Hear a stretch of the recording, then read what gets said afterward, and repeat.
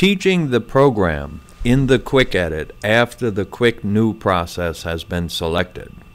The functions selected and the positions selected after the quick new process will appear in the quick editor.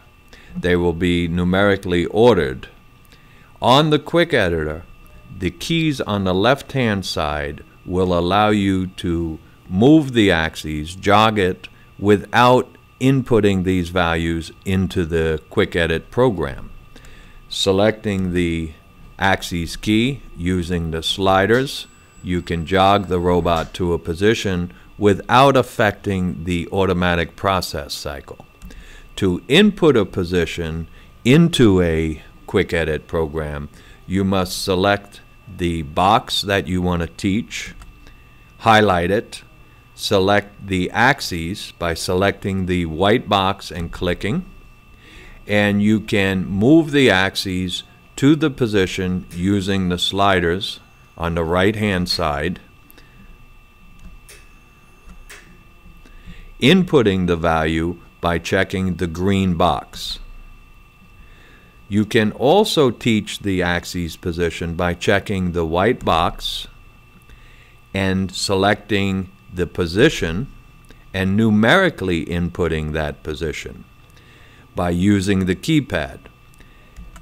Be aware that if you numerically input a position and input it to the program by checking the green box, that will be executed in the automatic cycle. So always be aware that the position that you have chosen is correct. If in doubt, physically move the robot using the sliders to the position that correlates to the axis position that is needed during the automatic execution. You must teach all of the positions. You cannot leave a position in an undefined state, in a question mark state.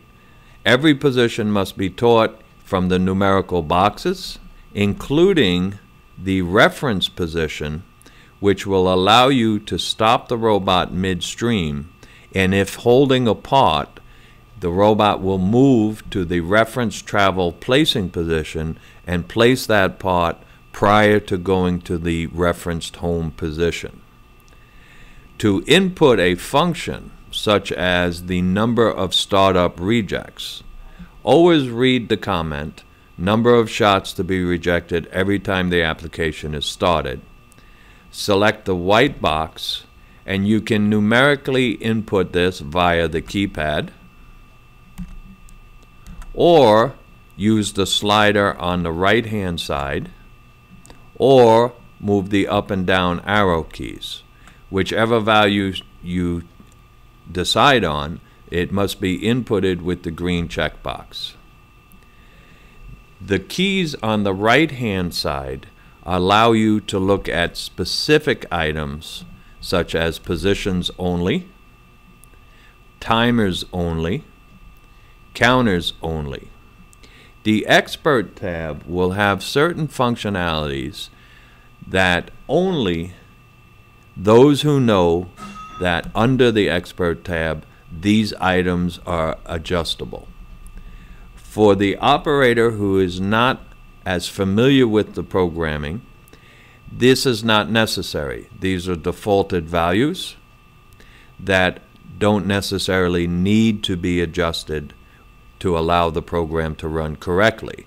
To fine-tune the program, as an expert user, you can select these and set the buffer time for the eco mode, placing and takeout speeds, straight departure distance using smart removal delta X, and early ejector and smart removal move in delta X.